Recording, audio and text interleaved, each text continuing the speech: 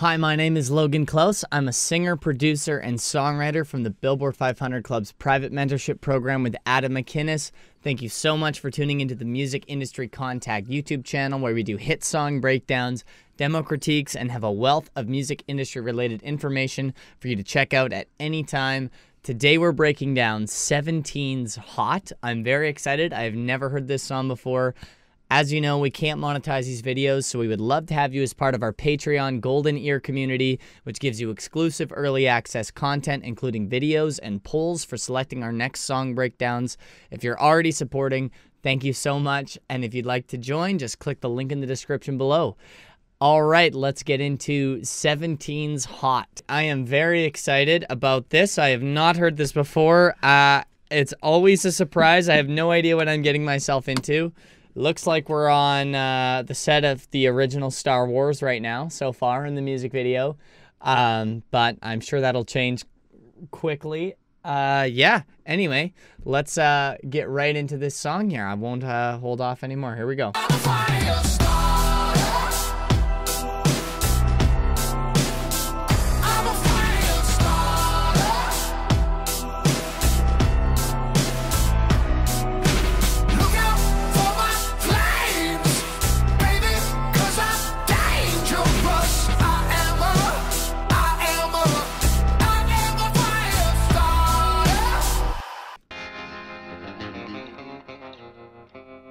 Okay.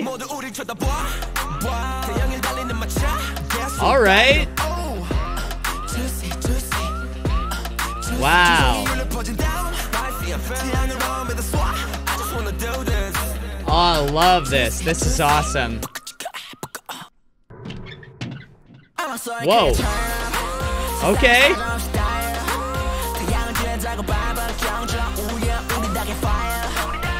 This is amazing.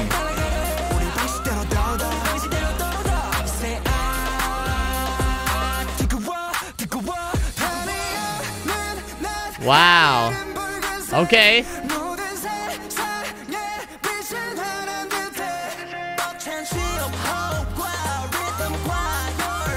This is crazy lyrically too.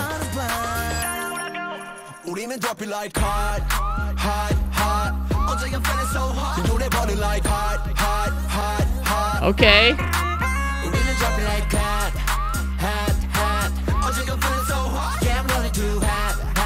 This is amazing. Jeez. It's a long hook. I love it.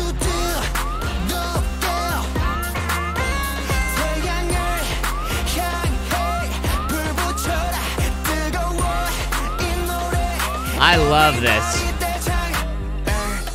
Okay, before we get into the rest of the song, there is so much going on here. There's a lot of really cool stuff. I love this vibe. Every single song is always its own universe, its own thing. I love, like, the Mad Max vibe that they're pulling from here. That's just fantastic. It's very, you know, very Road Warrior or Fury Road, I guess, like post-apocalypse. But the sound choice is, like, Miserloo by Dick Daniels, or I think that's who it is. Like that. I think it's in like Reservoir Dogs, or if you've ever seen any of like the Tarantino movies. It does look like a Tarantino movie even, now that I think about it. It gives me that gritty vibe, and the music video is incredible. But I like the imagery just visually. Besides that, the production has so much cool stuff. So I think we should just get right into it and go from the start of the video here and, you know, go down section by section. Before I start, though, I'd just like to do this in every single video, teach everybody that I possibly can about the power of threes, because it's in our biology, it's in our DNA. We just love this subconscious transitioning, and basically what it is where you do something one time, change it up a little bit on the second. You don't have to, but you can. And then do it again the same on the third, and then change it up completely on the fourth time. So, you know, it's a Led Zeppelin thing. It's all a lot of rock and roll music, but it takes place subconsciously in pretty much every melody line. That's one of the formulas. Another formula for it is same, completely different on the third, and then same or different again on the fourth time. So 2 formulas there. But so between those 3 formulas total, it makes up I'm not gonna lie, just now that you've heard it, you can't unhear it. Just continue to listen for it, and I'm sure that you will. We're gonna pick it out here. I already know that. So let's just spin right into this from the start of the song again. What is going on with the sand? It's just wild.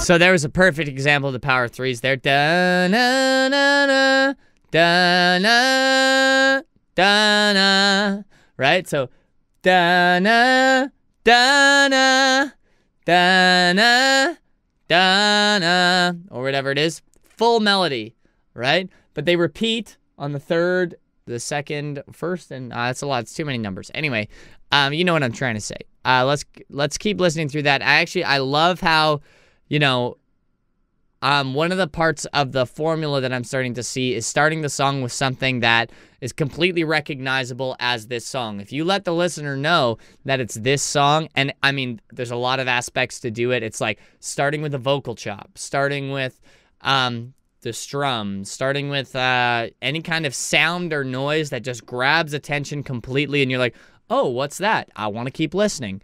Who is that? I wonder whose voice that is. Oh, that's got a lot of personality. Oh, I like who they are. I like this sound. So just thinking about how can we grab attention right off the bat here. Yeah, let's take a listen to this verse again and see if there's anything else we can pick out.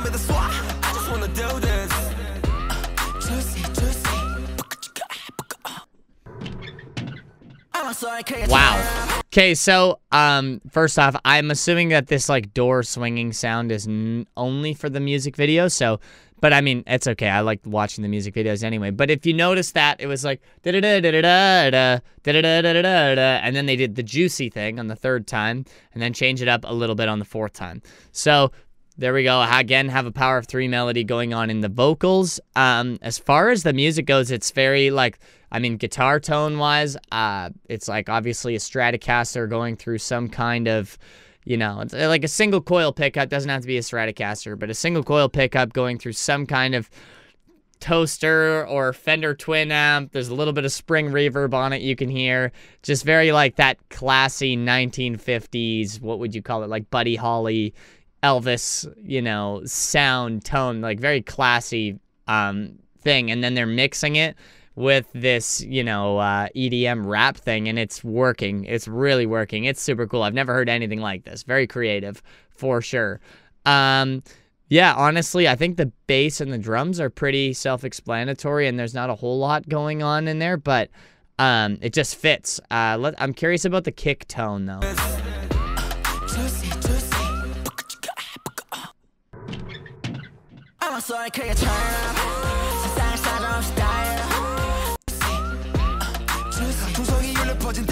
I was, in my head, I was wondering if it was going to be more like an analog kick, or if it was going to be, you know, punchy EDM kick, and I appreciate that they used the EDM style thing, or the poppier style kick, rather than it sounding like it's in a room and it's got a little bit of, you know, the snare buzz mixed in with it, but, yeah, no, that's great. Okay, sweet. Let's keep going into this next section here. One thing I want to point out, I'm honestly think that it's just part of the formula as well, but having a verse that's kind of got an A section and a B section and they contrast each other, or if you're going to flesh it out even further, it's like A, B, and those contrast each other, and C and D contrast each other, and C and D also contrast A and B. So if we want to get crazy with contrast, I'm not going to lie, I talk about pretty much the exact same things in every single video, just in the context of the song. They're amazing lessons to learn. It's just like so mind-blowing how creatively you can use these, that the concepts are like in themselves are just basic structures, just like hammer and a nail, but they're just, what can you build out of that? And it's incredible. thinking about the way that the first half of the verse contrasts the second half, whether that's vocal melody, whether that's singy to rappy, whether that's call and response to single vocal, to, you know, there's a million ways that you can do it. And it's cool to listen for the different combinations of those things and how they're creatively using it in the style of the song, as well as to fit the lyrics and, you know, where the punch words are. But either way, let's keep going into the second half of this verse here.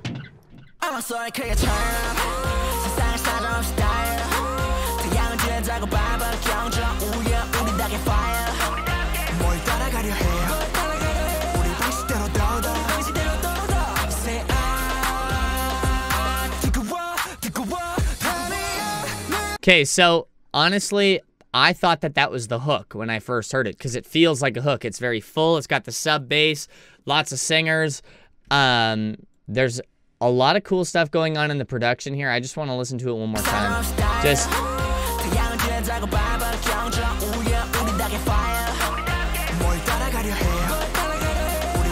Can you hear that? The like wop wop, and it's kind of panning between each ear, which is pretty cool.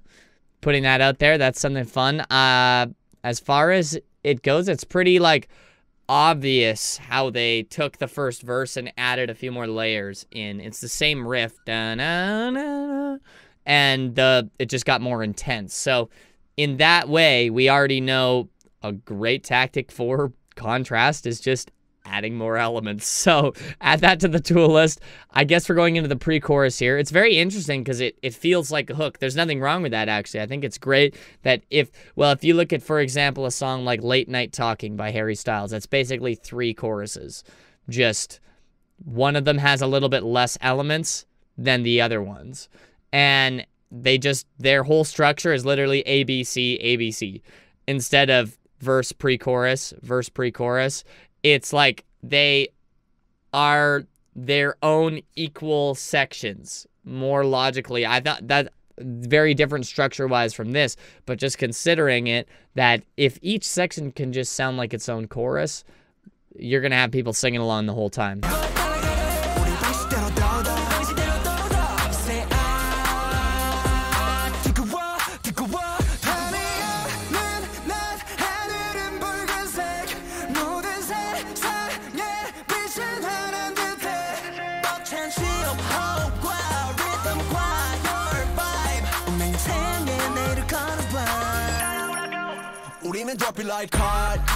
Great. So I love that pre-chorus for the fact that they just pull out a lot of elements and it's more emotional and singy, and it's more contrasting emotionally rather than production-wise. Because I don't know if you noticed, but the snare stayed the same. I'm pretty sure it stayed the same from the verse all the way into the pre. And that bop, bop, like it was really reliant on what was going on in the vocal melody rather than what was going on in the production. And, you know, a lot of tracks have to rely on the production for the pre-chorus, but I appreciate that they were just like, we're just going to let the vocals take here and we don't need to add a whole lot of new elements. And then you'll find, I think, that this chorus is a combination of both of those two feelings, the emotional kind of longer legato notes and the more intense kind of punchy notes. We'll find a good balance of it here in the chorus.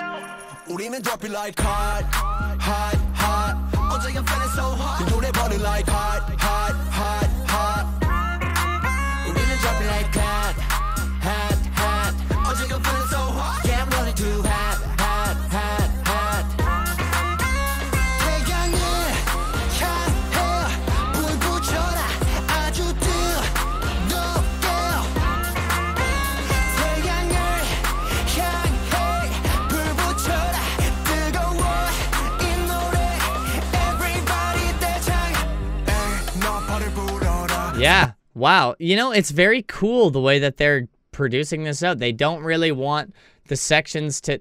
They want the sections to feel different from each other, but they're not afraid to just use the title in every single section. I think that's super cool. So you'll notice that, honestly, the second half of the first verse felt more like a chorus than this, but they're a minute into the song and they're like, well, we should contrast what we've already got, and going for this tighter, more sub bass feel is cooler. I think it's they did a very, like, wow.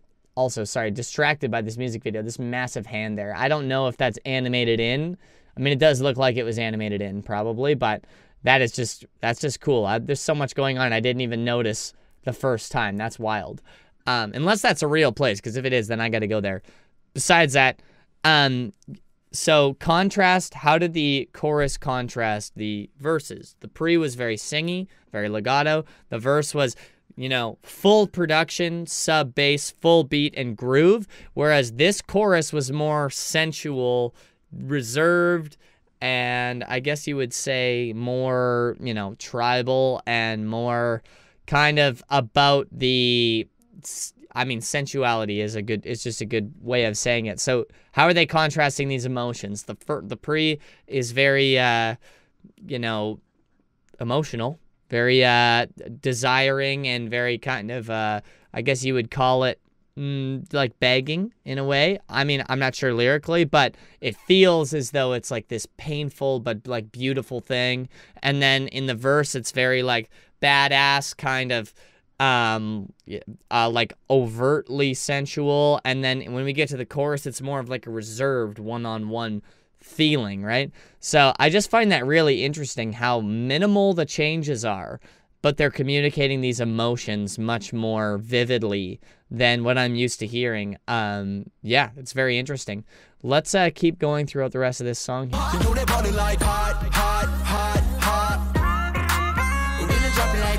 Let's go a little further ahead.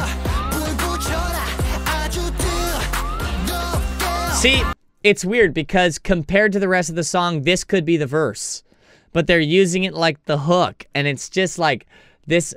What's cool about this song is how they're doing basically the opposite of what you'd expect them to be doing in different sections. Like, I would have assumed using this production for the verse, but instead they used the chorus production for the verse. And yeah, it's just wild. This is cool stuff. Something interesting to think about.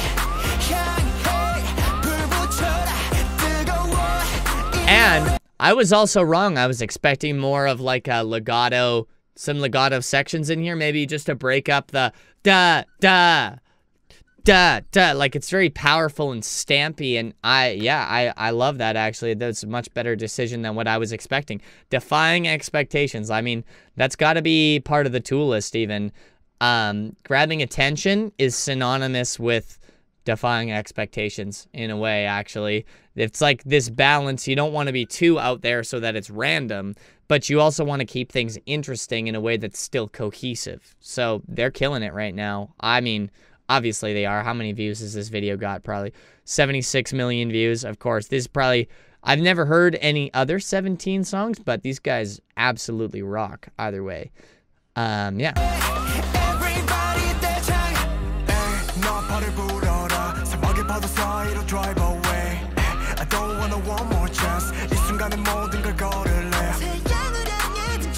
Nice.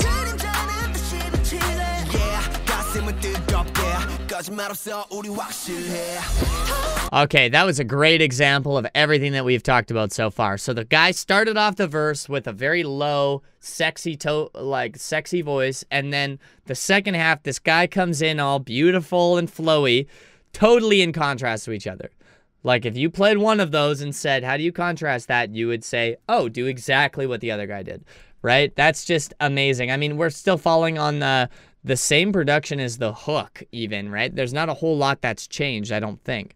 But yeah, that was just amazing. And then for the ending there, I wanted to, you know, another tactic for, you can't use it too many times in a song, but when you do use it, and if you use it at just the right time, it can have a huge effect on, you know, how the song is playing out. But basically, the kind of pull out piece, the like where you are going and going and going, and then on the fourth bar, you could call it, you know, a pull out section or taking a breath before diving back into the next piece here. So it's a great example right here, this vocalist. This guy.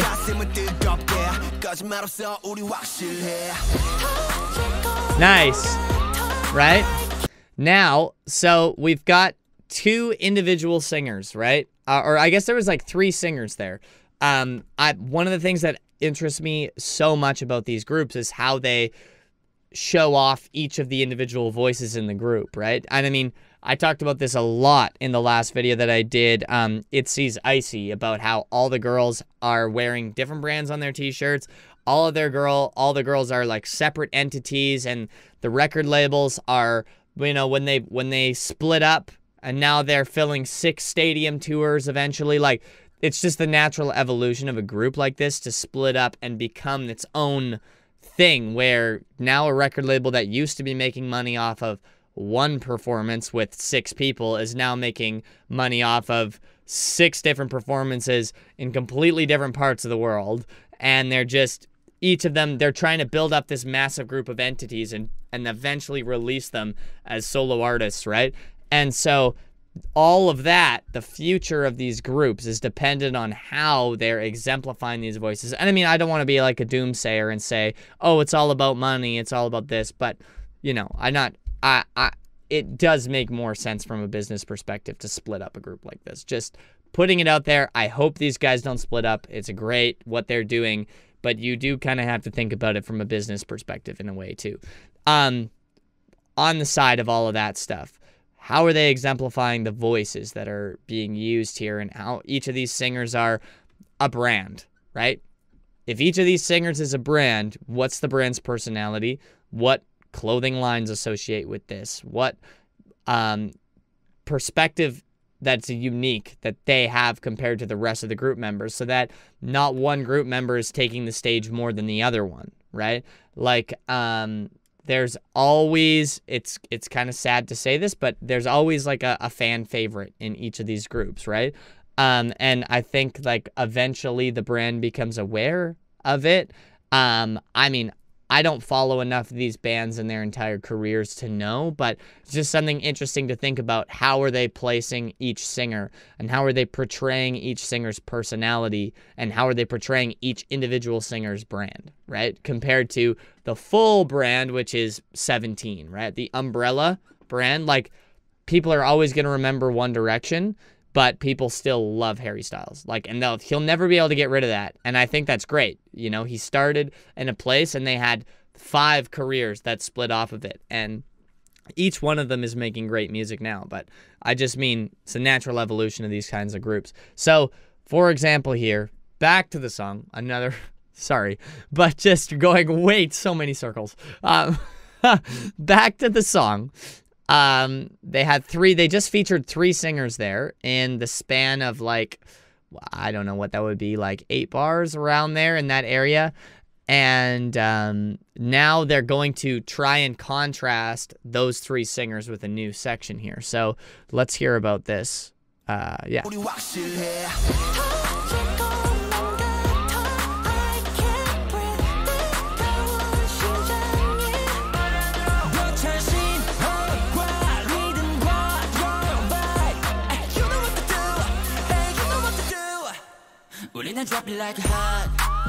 Okay, sweet. So there's 6 singers in this band, I guess, and this guy's the auto-tune guy. That's cool. This guy is the super crazy vocal range guy, and this last guy sadly only got 2 lines. You know what to do, you know what to do. That's okay. Maybe he's featured on another song, who knows? But I'm just trying to see the dynamic that the singers are kind of doing here. I'm sure as a fan, you're like excited about all of them singing, you know, but I just kind of want to zoom in on what the perspective is that the producers have to work with here, and how they're treating each of their vocals, how their melody lines are playing with each other, how the singers' personalities are coming out. Like, even, I mean, obviously we have a visual aid here, which is great that you can see their face delivering this line here, but either way, this is just fantastic. This is a great song. And we're going back into that hook. I love how the verses are big and the chorus is reserved. And that chorus is money. And this is like super tribal, super sexy. I love it. It's fantastic.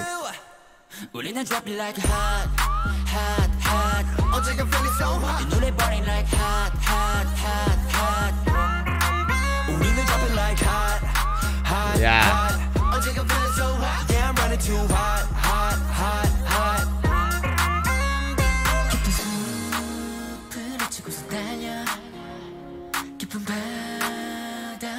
Wow.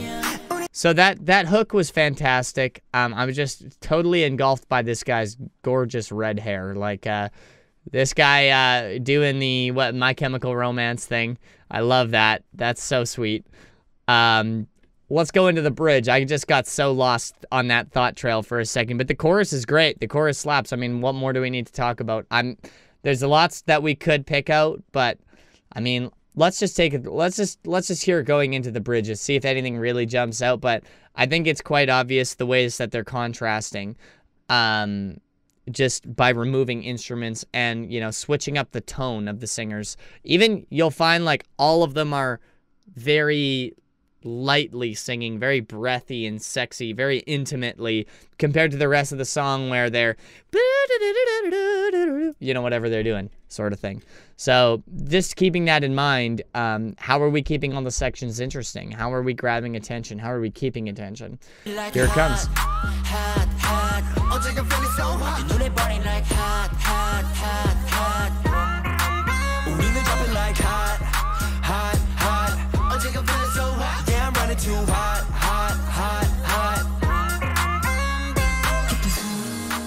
This music video is intense. Whoa, did you see that? Even I think that the black line, yeah, so we were in super wide. So even the video is communicating the same emotion that they're trying to do here. They're trying to get intimate and emotional. They're trying to get focused. They're trying to draw you in from a different perspective. They've been kind of hitting you with all this stuff and this whole world. Now we're going to take a break from that world. Just go, you know, look at it from the outside, and then we're going to come back to it here. So even the fact that the video is zooming in here, watch the black lines. See that? Even the video is communicating the same emotion that the production and the singers are trying to communicate right now. It's just crazy. I mean, obviously that's the job of the music video producers, but still, just keeping that in mind, how well thought, well planned this is, how intensely meticulous and perfect this song is, all the way down to just these are mega icons that they're building, and there's so much to be stolen from these mega icons and so much to think about as someone who's like just, you know, learning, just trying to you know, discover who you are as an artist. Look at these mega brands and how they're communicating these emotions and how they're putting their artists on pedestals and communicating the emotions so well. There's so much to be learned from these videos. Yeah, but let's take a listen to this bridge. I'm excited to hear it.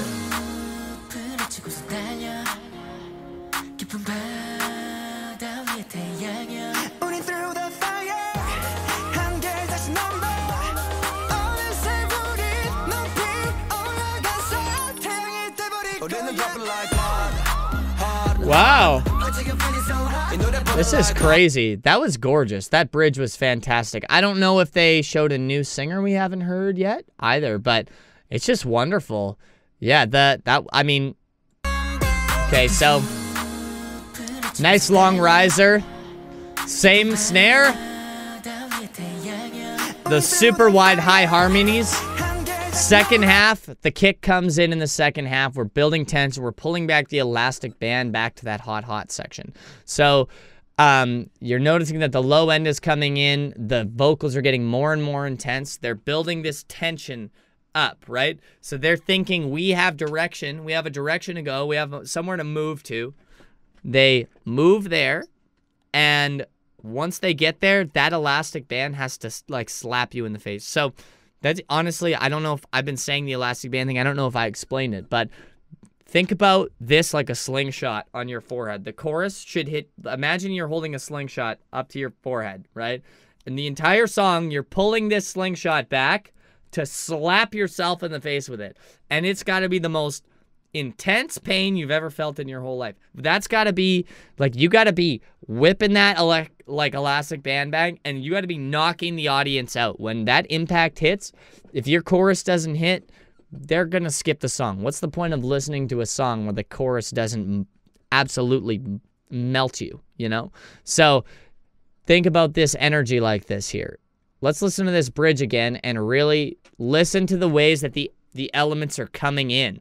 And there's always something new. There's always a new element that's entering, even if it's just the background vocals, even if it's extra harmonies, and just how meticulous they are about placing these elements in just the right spot to pull that elastic band back just the perfect amount, right?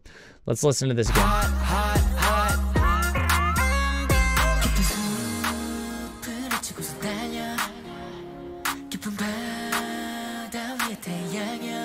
Nice. Wop, wop. On the third time.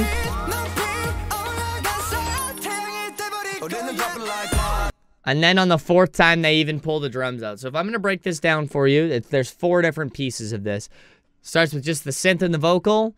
The second half, the part 2 is when the background vocals come in. The melody's getting more intense. Part 3 is when the kick drum comes in and the new vocalist enters, right? And the fourth, you'll also hear that wop, wop coming in there on the third time. And then on the fourth time, they even do the pull out, like take a breath thing.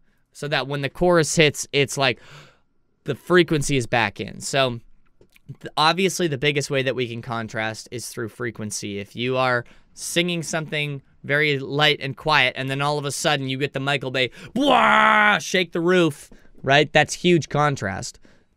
I don't think that you should do that that intensely. It still has to feel natural, right? But pulling all the elements out, taking a breath, so that there's a small situation there where there's nothing going on, and you have complete contrast to all of the frequencies being back in this chorus here. So this chorus, I'm assuming, is also going to be the biggest of the 3 we've heard so far.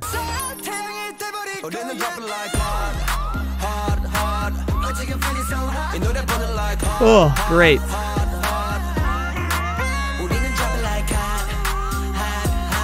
The sun is exploding. Oh my gosh.